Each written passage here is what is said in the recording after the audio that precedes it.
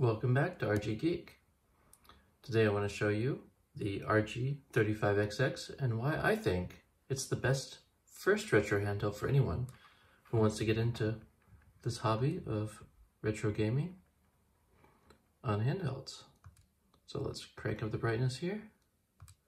Nice. Maybe a bit too much even. Alright, so this is the stock OS that comes with the system, but I'm going to show you later how you can add Garlic to your handheld for an even better experience for those who want to go the extra mile and install GarlicOS. I'd highly recommend that. So I'll put this over here for now. So why I think it's the best? So if you look around, you get the HDMI out, you can play the video on the TVs and such like that. 2 SD cards. So one's for the operating system, one for the games if you want, or you can also just put all the games on the OS as well.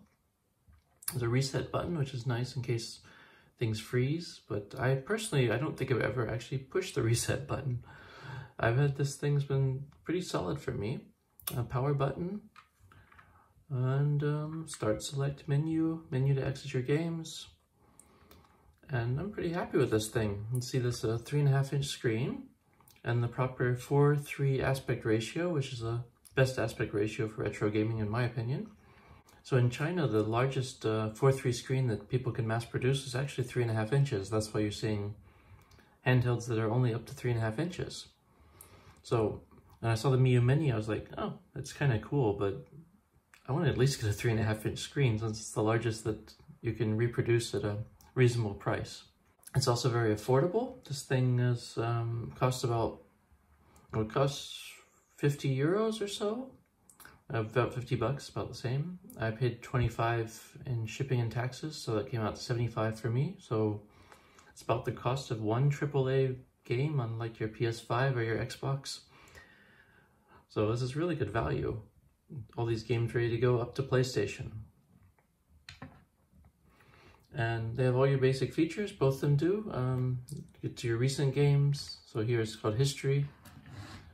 Here it's called Recent. And your favorites are here. So you can choose which games you really want to focus on to play. This even has a search function. And honestly, out of all these devices, I think this is the best starter device you can get right now. There will be the Miyoo Mini Plus coming out soon, which is very similar form factor. So it might be interesting to wait for that, or if you want to dip in right now, I think you're going to be happy with this already. So if you get one of these, I'd say this is adequate for starting out, as long as the systems you want to play are on here. So you got PS1, Vertical Arcade, CPS, Neo Geo, more Arcade, Game Boy Advanced, Nintendo Entertainment System, Super Nintendo, Sega Master System, Mega Drive, which is also Genesis for our American viewers, Game Boy Color, Game Boy, I know this is TurboGrafx 16, I'm forgetting the European abbreviation now, Neo Geo Pocket Color, Game Gear, and Wonder Swan Color. So if those are all the games you want to play, then you're good to go in the stock firmware. If you get one of the early models, you won't be able to play in the original aspect ratio of the games, so you'll see things stretched like Game Boy and Lynx and Game Boy Advance. So if you absolutely need more systems, you'll want to upgrade to GarlicOS. And so I'd say get a device. If you're new to this hobby, get the RG35XX, play around with the stock, see if it fits your needs, and you know that if you ever want to take the next step, the next level per se, you can always upgrade to Garlic, which I highly recommend. And if you're into these retro devices, you don't even need to think about it. You probably want to go straight to Garlic. You have the full power of RetroArch behind it. So if you're familiar with retro gaming, this will be very familiar to you, and you have all the power and all the configuration you want. Now let's look at going into a system. So on the stock firmware, so you go down, you pick a system you want, and then you hit the A button, and you can go down to the game you want. So let's just pick something here. But you can see there's artwork on the side as well. Driver. Right. And you see it fills up the entire screen. You don't have the aspect ratio choice. But if you do get a later RG35XX, you will have the opportunity to change the aspect ratio on the default firmware. And here you go to consoles and you can choose Game Boy Advance here as well. And just pick something here. Let's see here. Go down to Super Mario Advance. No, let's go TMNT. There we go. And you see here you have the black bars. That's the proper aspect ratio. And on GarlicOS, you hit Menu X to go to the RetroArch screen where you have all the possible options you could imagine here. And settings, and then you can set these as well.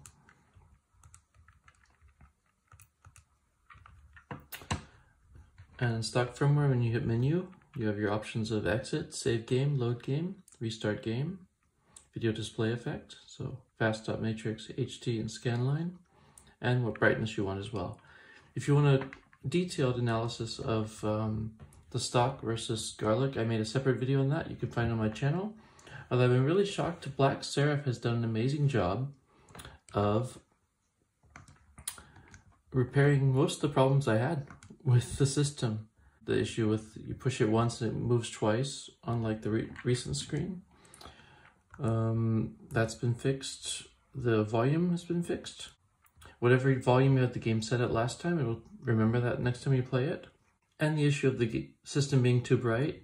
See, I can drop it down here. If I go down, it gets really dim. It's just perfectly playable in a completely dark room now. So, and it gets very bright as well. So you have the options. It's just menu volume up and volume down on here. And then here you go into the game settings and then you set the volume, or not the volume, you set the brightness. That's pretty much it. I highly recommend this for anyone who is just starting out with handhelds and they're interested in getting one of these neat little retro handhelds. And if you eventually want to get more hardcore, I'd highly recommend the Odin from AYN. It's an amazing handheld. It runs on Android. Very open system. So it's an amazing thing. But if you're just starting out in the hobby, I'd definitely go for this. Work your way up. See how much you actually want to dig into this. There's a lot you can do here.